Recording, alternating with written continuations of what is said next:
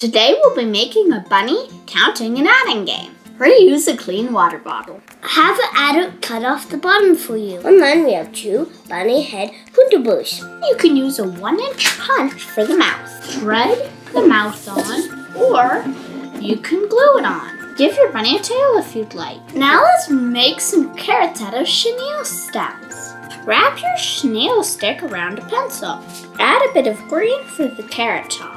Ta-da! Use green pom-poms for cabbages. Online we have carrot and cabbage counting cards. Draw a code, 10 carrots.